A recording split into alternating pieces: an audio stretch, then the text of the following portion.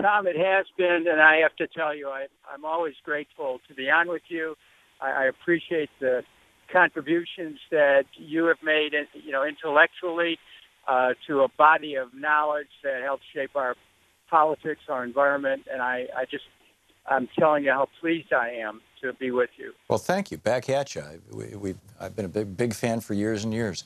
So you are speaking out now about nuclear weapons. Tell us about this. Well, I had the privilege of addressing the United Nations General Assembly high-level meeting a week ago in New York on nuclear abolition, nuclear disarmament, and nuclear abolition. And, we are at a crisis moment in human history where rhetoric is precipitating saber-rattling with nuclear weapons, which could cause us to stumble into a nuclear catastrophe. So I joined representatives, one other person, a young woman from Kazakhstan, with representatives of over 40 nations who a week ago talked about the urgency of nuclear disarmament and abolishing all nuclear weapons. And, with the events in North Korea and the escalating rhetoric, we really need to face this matter squarely and understand the implications if we journey into the dark night of nuclear of the implementation of nuclear weapon use. It has seemed to me over the years that the last time we had a high-profile Republican who was in favor of nuclear disarmament, it was Ronald Reagan, and some of that might have come out of good intentions, some of it just out of his kind of fantasy land of the last few years of his presidency, as he was slipping, shall we say. But is this a partisan issue? And if so, what do we do about that? And if not, what do we do about that? Well, it's not a partisan issue at all. As a matter of fact, it's not an issue at all, which is part of the problem. I mean, President Obama okayed a $1 trillion refurbishment of the nuclear weapon infrastructure. This is a problem that we have in our culture. The reliance on nuclear weapons. What President Reagan tried to do is to suggest that we could come up with a defensive device that would shield the country from nuclear weapons. That proved to be a fantasy. This idea of so-called brilliant pebbles, the Strategic Defense Initiative, never worked to begin with.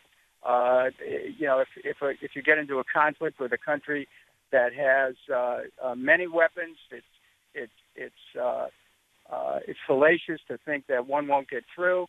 The idea that a nuclear war is winnable has been the lie was put to that years ago by, I think it was Orville Shaw, who wrote a book about that. The Fate of the Earth was another book. We really need to come to our senses about the cataclysmic potential of a nuclear weapon. All we do is have to look at Hiroshima and Nagasaki, but the weapons today are many times that. And the fact that human beings are fallible, we have a president who rattles a nuclear saber. At the UN, he talked about destroying North Korea. That kind of rhetoric is precipitous. It escalates. We need to take a different approach in our diplomacy that can't be weapon-based. We need to perfect the science of human relationship, not perfect the science of nuclear weapons in order to resolve the difficulties that nations have between each other. I absolutely get it that tweaking the nose of a thin-skinned tin pot dictator, wannabe king of the world who has nuclear weapons is a stupid idea.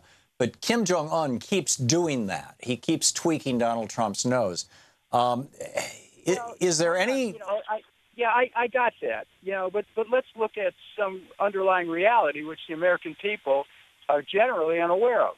And that is that the United States, together with South Korea, has been conducting war games on the border, on the edge of the DMZ zone, with live fire from rockets and tanks and 78,000 troops on the border, as if we're going to invade the North.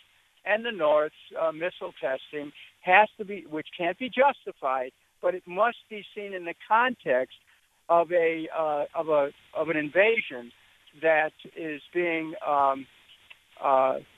feigned or practiced by the United States and South Korea.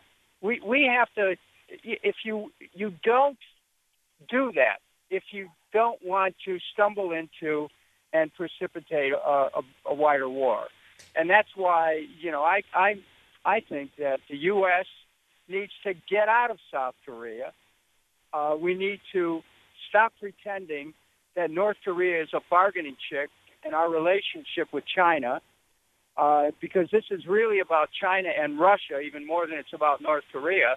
If we have these pretensions that somehow we are going to dominate that region, that level of megalomania needs some serious mental health counseling.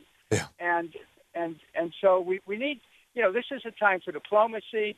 This is a time for us to engage Russia and China and North Korea in an agreement that we stop the rhetoric, stop pretending we're going to invade, stop pretending that we can have a sphere of influence in somebody's backyard or their front yard. Look at a map. I would ask anybody listening to this program, look at a map where North Korea is. Look to the north and the west. There is China. Look to the north and the east. There is Russia. What are we doing? Right. Yeah, absolutely agree. So is there, we're talking with Dennis Kucinich, former Congressman Dennis Kucinich. Kucinich.com is his website. You can tweet him at Dennis_Kucinich. Congressman, what is there an agency, a website, a group, an advocacy group? Is there, for somebody who's listening to this conversation and saying, I'd like to do something, whether it's showing up for a meeting or sending $25 or just spreading the good word, where would you point people?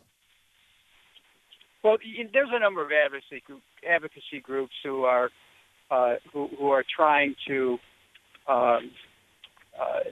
get rid of nuclear weapons. I spoke at the UN on behalf of a broad coalition of international groups who rally under the name of the BASEL, B-A-S-E-L, peace group.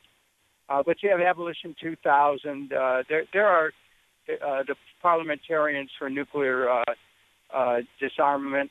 There's a number of groups. And if anyone wants to contact me directly, they can go to Kucinich.com and send me a message, and I'll put them in touch with the leaders of these various organizations. But more than anything, Tom, we need to demand that our leaders in Congress take down this nuclear weapons infrastructure. This does not provide deterrence. It invites the use of nuclear weapons. And we only have to look to Hiroshima and Nagasaki to know the effect. I'll tell you, I was very moved when I heard that a leading Japanese official speak to the United Nations. Japan knows the price of the misuse of nuclear weapons, and we need to take a lesson from that and stop dancing in the graveyard of history here, pretending that just because we have nuclear weapons that we're going to be safe. The only way we'll ever be safe is to lead the effort in getting rid of all nuclear weapons. Brilliantly said. My speech, by the way, Tom, on the United Nations, it can be people can get it on the UN website, and they can also go to the web. I think it's been reprinted in a couple different places. Yeah. Okay. Congressman Kucinich, thank you so much for being with us today. Tom, I really appreciate the opportunity to speak to this your... This is the Thom Hartmann Program. Thank you, Congressman Dennis Kucinich. It's always great having you with us. You can tweet him, Dennis_Kucinich and Kucinich.com.